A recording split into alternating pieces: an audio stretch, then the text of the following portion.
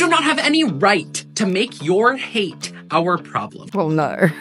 There are steps that trans people have to take in their transitions to earn certain privileges. Women-only spaces are not women plus pretty men. They are women-only spaces. Don't know how many ways we can say this. Your only option is male, and if you're not comfortable going into the male space, then don't. Physical assault or voyeurism or harassment in bathrooms are incredibly statistically rare. You could have said back in the day, there's no empirical evidence that the Catholic Church abuses kids. Until there was. They want to be able to inspect her genitals to use a bathroom? I just can't believe she embarrassed herself like that. I don't know. I've told a couple of people that I'm doing this episode, and then I show them a video and they're like, oh. The most I'll say to them is like, I'm sorry you don't like being male, but you're going to have to deal with it. Just because you feel threatened by trans people doesn't mean trans people pose a threat to you. If you feel sickened by trans existence, then you are literally the one who is sick, not us. This is how I know that trans people are on the right side of history. Because in my world, everyone deserves the freedom and autonomy to exist in their truth. Even you. You have every right to hate us. You have every right to think we're sick or going to hell, because ultimately that is your poison. But you do not have any right to claim autonomy over our bodies or our freedom to just be. You do not have any right to make your hate our problem. If only you would stop mistaking your fear for divine resonance and take a moment to look inward, then you would find a universal love that is just begging to be held. That love is the power that you see us walking in. That love is our light that is just too bright for you. Not because it's wrong, but because you've spent too much time with the lights off. Now, I wish that you would wake up, but like I said, that is your choice. You can stay afraid. Just stop trying to drag us back into the dark. It will never work. I love you. And once you love you, then you will be able to love me. Well, no. Oh, You've probably changed your mind now, right? I'm utterly convinced there's the argument I've been looking for. No, like that's all. He's saying nothing. Not threatened. We're not threatened by them in this way that they think they are. Like a woman threatened by predatory men. Yes. Like if we can have the conversations that we're actually talking about rather than just talking over each other. But I'm not threatened of someone because they say they're trans. I just don't believe it. In the same way, I'm not threatened by someone saying that they're Christian. I just don't believe it. Yeah. I think it's such a shame. You know, I talk about this stuff a lot because a lot of young people are, you know, being captured by these influencers who have millions of followers. And they have, you know, one thing I'll give them is they have a way to spin things to make themselves sound convincing. And they're, I mean, to young people at least. I mean, lots of old people too. But, you know, the whole rhetoric around, I mean, I just find it quite pathetic because imagine if Christians came on the street tomorrow and said, if you don't believe our ideology, we don't exist. And, you know, like just trying to be so self-deprecating and all the hyperbole of, okay, yeah, you disagree with me. You may even think you do what you want with your surgeries, maybe have a third space, but then you are, you know, infringing on my truth, my reality, my existence. Yeah, I also think that there's projection there. Like, you know, just like if you look within and like love yourself and you'll love me, it's like, like I'm not the one pretending to be something I'm not. So yeah, this doesn't scream like it doesn't come off like as confident. Not a single person who claims to be the opposite sex comes off as someone who's like confident about it. I don't think. Yeah. Like these like truly have fallen into it. They're just desperate for people to believe it.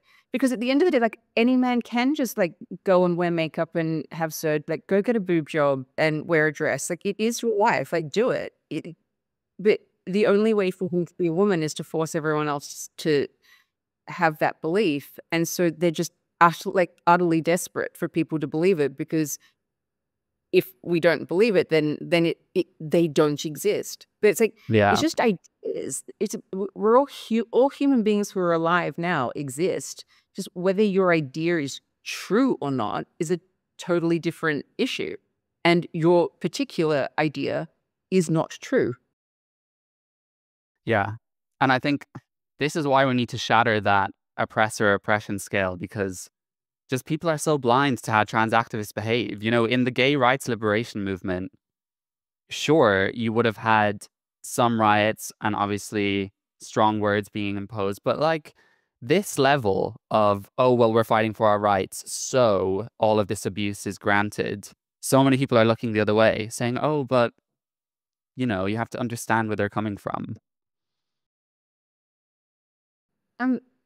Yeah, I mean, I don't think women got the right to vote because by like threatening to murder men.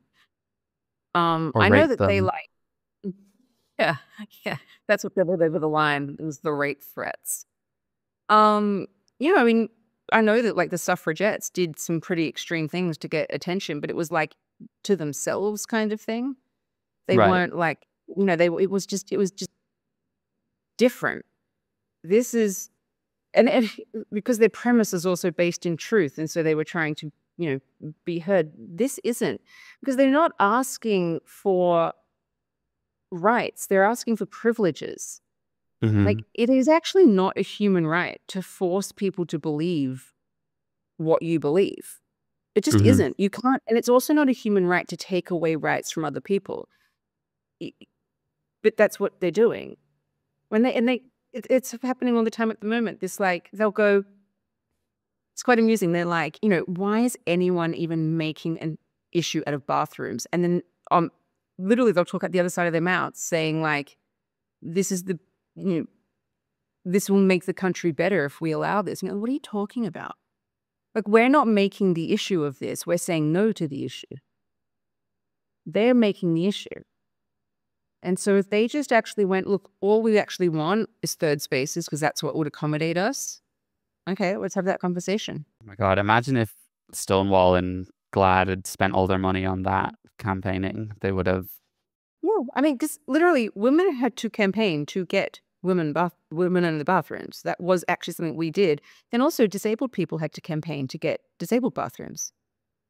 They weren't just, none of this was given to us. We all did the work for it. So what do you need? A third space? Do the work. Yeah. But they don't want that. This man was grooming himself at the mirror sink. So the woman who took this photo asked the man to leave. Trans people, we need to be realistic. If you know you look like a full-grown man, then you know damn well you should not be in women's spaces. And I'm speaking as an actual trans person that transitioned over 10 years ago. There are steps that trans people have to take in their transitions to earn certain privileges.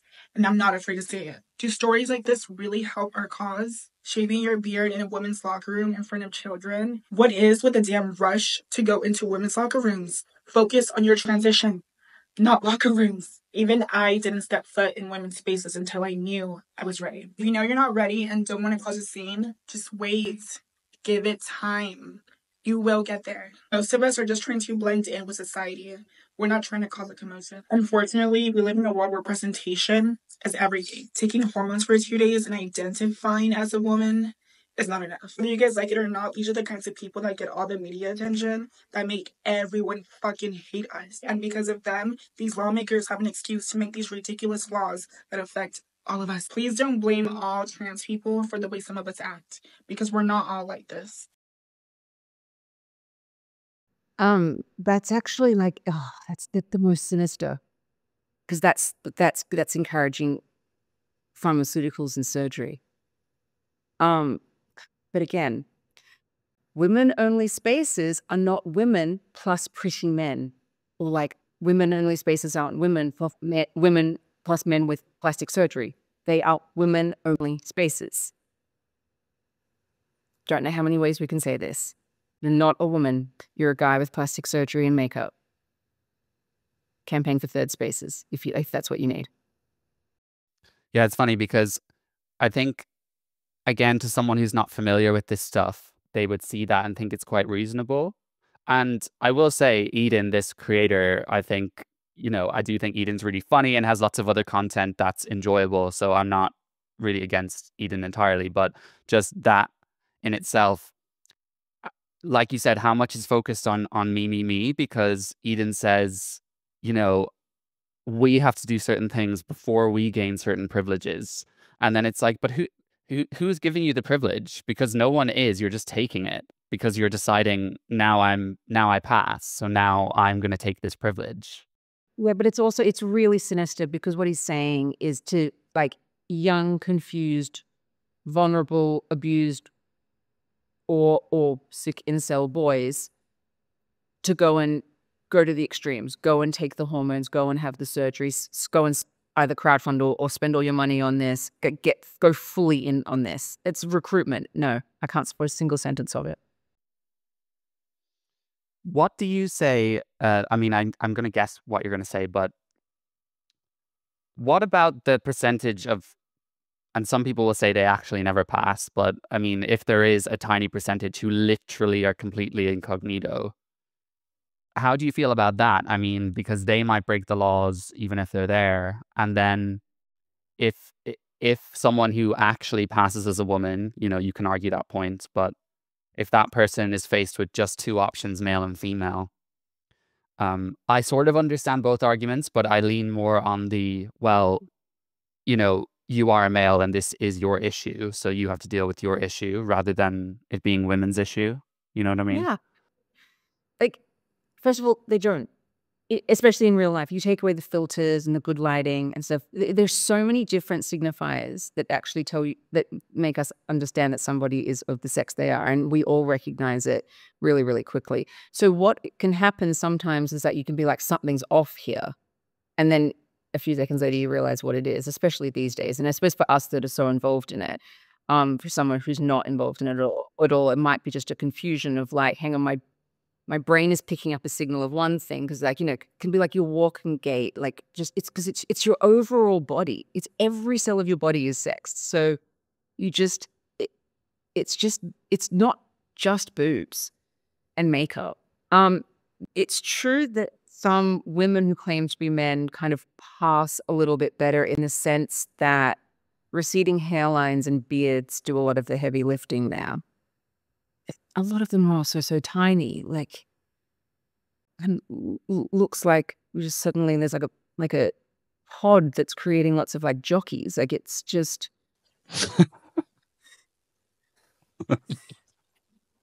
it's just, and I,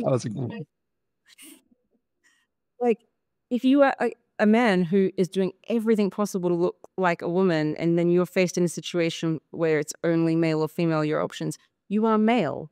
Your only option is male. And if you're not comfortable going into the male space, then don't. Like, the thing about male and female only spaces is that they're restricted of who can use them, but you're not forced to use them. You can self-exclude from them.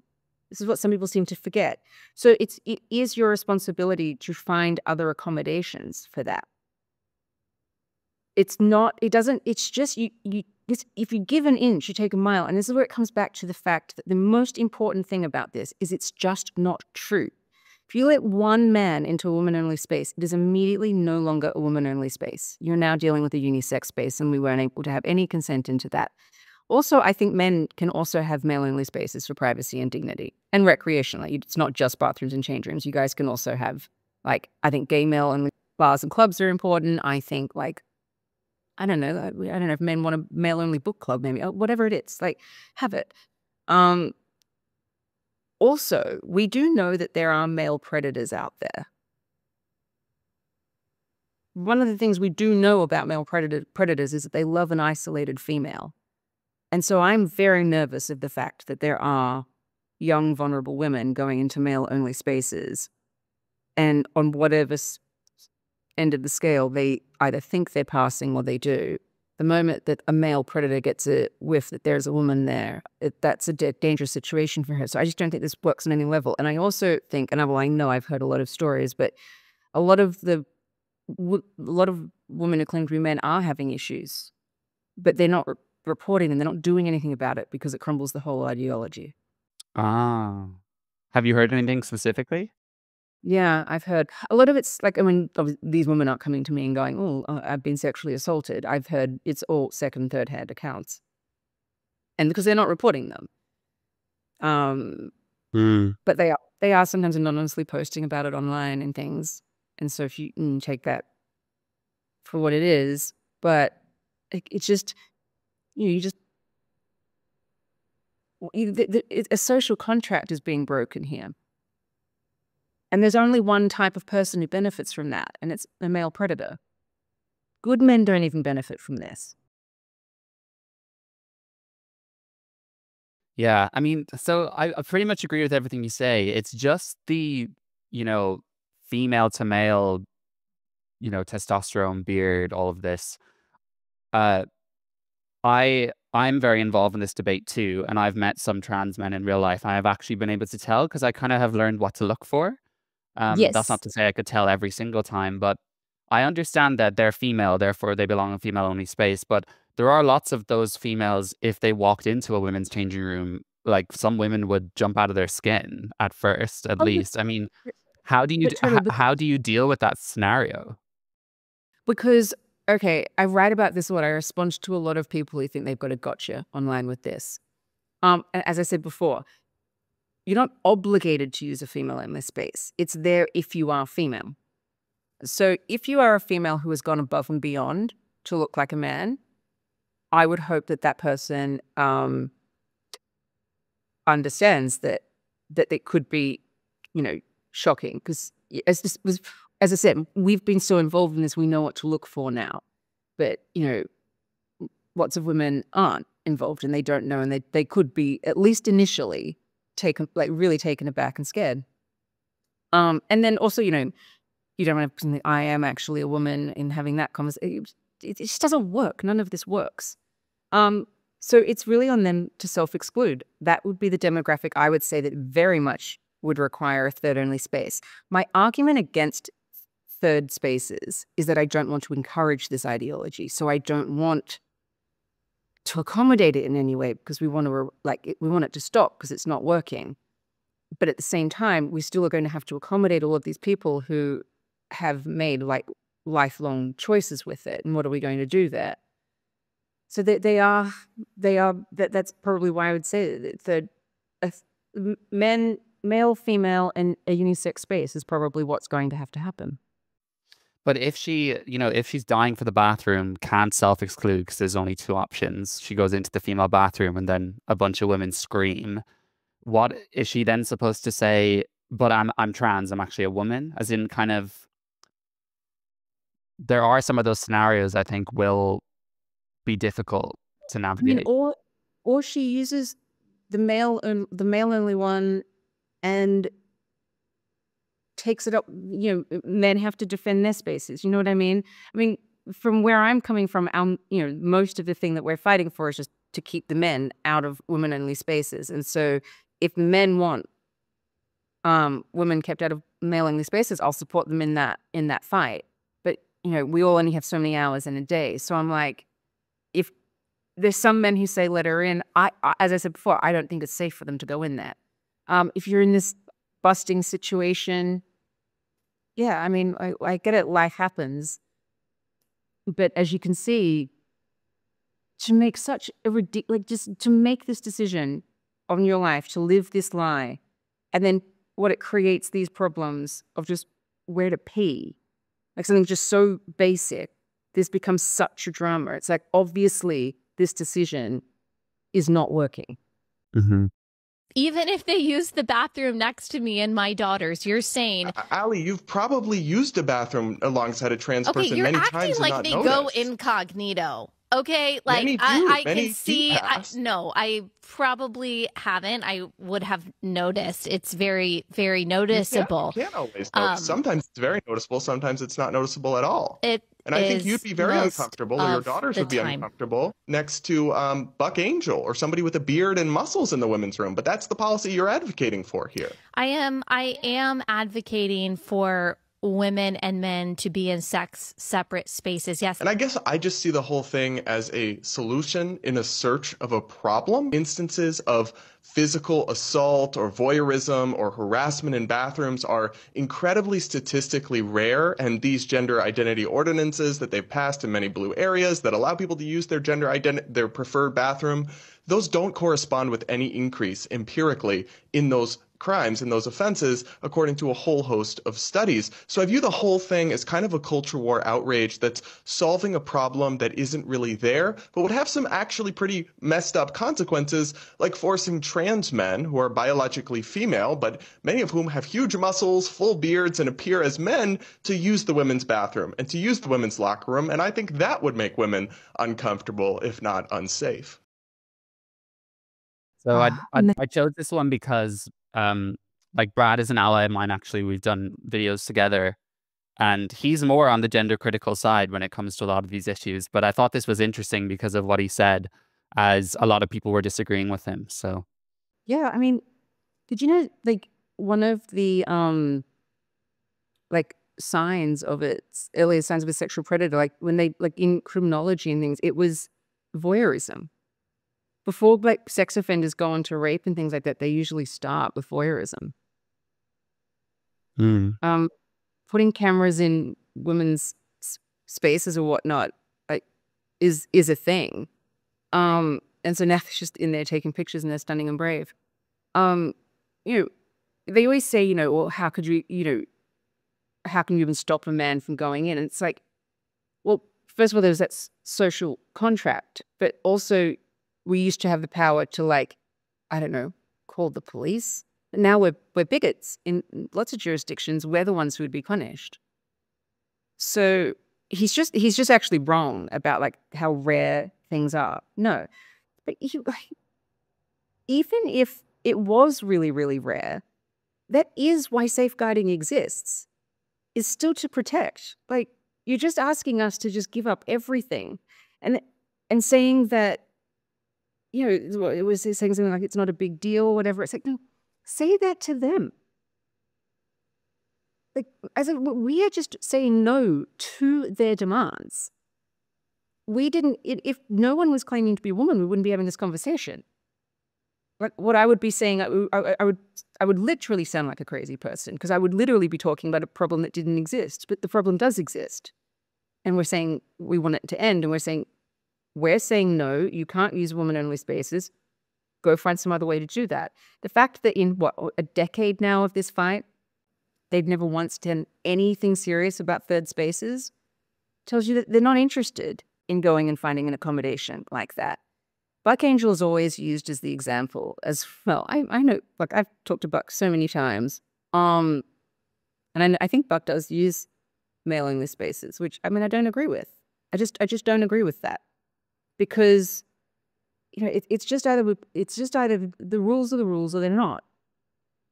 I think that Buck, as the pioneer of trans, could have actually spent some time going, hey, you know what we're going to need?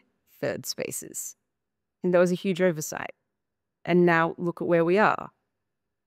So yeah, it just all comes back to, it's just, they're not women plus some men spaces. They're women's spaces. I like how you can say it so simply, if you know what I mean. And sometimes that's what the argument needs. But I wanted to refer to, so this claim about there being no empirical evidence. I'm just wondering, like, do you know more context about that? Because I just have this thread here. So just a few examples. So this is a sample of trans rapists who've attacked women or children in female facilities. So this guy identifies as a woman, goes by the name Michelle, found guilty of these are just the ones, second degree. These are just the ones that have been reported. And then got media attention. There's so many more. And the ones that don't get attention. Most women, like, because if you see a man and a woman, if you see one in your space, you're just going to self-exclude. You're just going to get out of there as quickly as possible. So it's like a non-story. But you've still had to self-exclude. You've still been scared. It's not enough to go to the police over. Like, so I just, it's demonstrably false. I actually had this argument put to me. I I spoke at a commission in the state that I live in Queensland at the beginning of 2023 when they were doing their self-ID laws, and I'd asked if I could come and like give evidence, and they said no to me. But Rachel Wong, who's the CEO of Women's Forum Australia, she was very, very kind. She got an invite to go and speak, and she could bring a guest, so she took me. And so we played like good cop, bad cop, because she's very, very sweet and I'm not. So they literally sat there to us saying there's no evidence of any harm. We were specifically talking at this point about prisons and sport, and they're like, there's no evidence of harm. And we were like, well, that's just not true. Can we make a submission to you? And they allowed us. And so we put together, I think it was 20 pages. And these were just the names and cases that we were able to find on Google, like simple Google search of men, like really violent men in prisons who are now claiming to be women, who are either already in women's prison or demanding access to them. And then for the sport of how many opportunities had been taken away from women. We just listed, and there's like, and here's the link, and here's the link. And so it's like, so anyone who's saying there's no evidence, it's like, it's so easy. It's there. Like, we eventually had to stop because we were like, I think we've made our point. They're not going to read more than 20 pages, but we could have kept going. And then we're like, in there, the government, they can go, they've got more resources to go and find out, like, you know, more data on this. We don't have that. So it's just like, just a simple Google search can prove them all wrong. That's why I say, like, they're just not looking. You have to be actively avoiding it at this point. Yeah. You just don't want to the evidence. Like, I mean, what are they looking for? Like, would that be enough? Would one rape a day? Is it 10 rapes a day? What is it that they want? Would they go, oh my gosh. Yeah, there's two things I'd say to this. And first of all, I don't want to misrepresent what Brad said, because they were only talking about bathrooms, not other spaces. But it's still, I still have the same rebuttal to it. So no empirical evidence. Well, it's like, do we need empirical evidence? Because I'm showing this, right? You can say I'm cherry picking. And people use this argument against illegal immigration. They say, oh, well, people in America commit crimes too. And you say, yes, but if we weren't allowing millions of illegal immigrants into the country, those crimes would have been prevented. At least we could have prevented those crimes. So it's like, well, men might go into a bathroom and rape a woman anyway. And it's like, okay, that may happen, but there are ones we can prevent. So should we not still prevent those? And then the second part is, you know, you could have said back in the day, there's no empirical evidence that the Catholic Church abuses kids, until there was, you know, like you said, safeguarding is in place to stop outlier cases. And when you remove the safeguarding, then the loophole is open. I've never been robbed. I still lock my door every day and night. Like, and it's also abuse and harassment and different things. It comes in various different ways. Like, you know, it's because some people will be like, you know, like, say, like a woman-only app, like what I do. Like, why do you need the safety of that? Because, you know, misogyny online is a thing. The future is on, like, we live our lives more and more online. Why can't we have the spaces that we have in the real world online as well? And also, you know, the person who's taken me to court is a man who won't take no for an answer. And so I want a female-only space to get away from a man who won't take no for an answer. And so at the moment, that's been taken away from me, both in the digital world and the real world. So to say that there's no empirical evidence, well, I'm living it. Why does it have to be physical violence?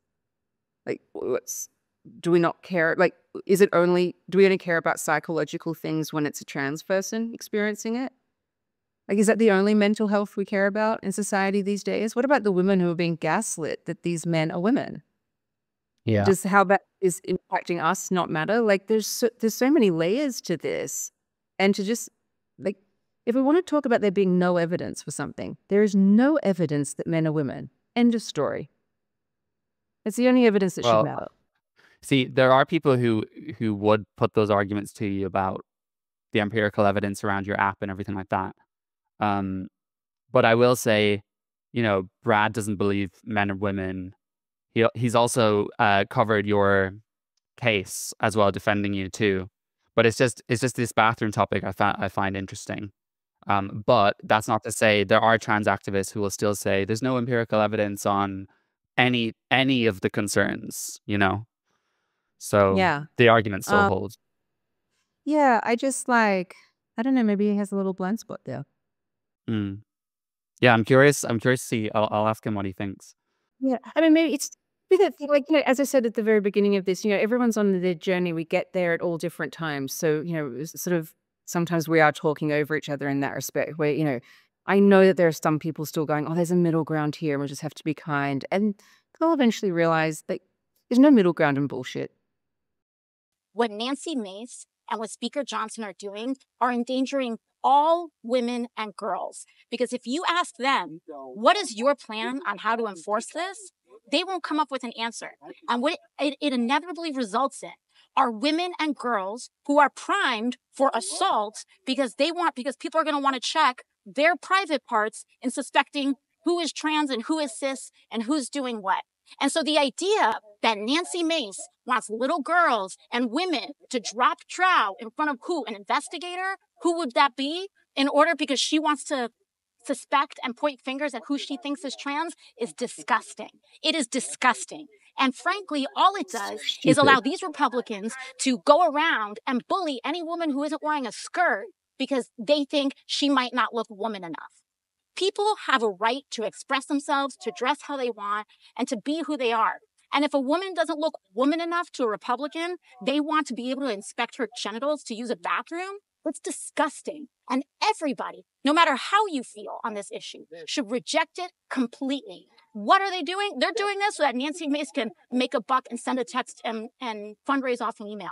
They're not doing this to protect people. They're endangering women. They're endangering girls of all kinds. And everybody should reject it. It's gross. Thank you. Thank you. I just can't believe she embarrassed herself like that. Literally, no one is suggesting genital inspections. No one. I've never heard anyone argue for that. Not a single person. I don't have to see her genitals to know that she's a woman. Like, I'm just watching a video of her and I know she's a woman. AOC, just no one's making that the argument. Human beings can tell the sex of each other in milliseconds. No one is looking at Sarah McBride thinking he's a woman. He's clearly a man. He doesn't have to get undressed for us to know. We just have to look at his face. Like, anyone watching this right now, they're just seeing our faces. They know what sex both of us are. It's just literally, that's just not even how human beings work. It's just ideological nonsense. I cannot fathom someone humiliating themselves by saying that. And I bet she's one of the ones that in years to come will deny she ever said it. We get out of the water. We go, you can see here, we both went 143.40. And so we tied and we go behind the awards podium where the NCAA official looks at Thomas and myself and says, great job, but you guys tied.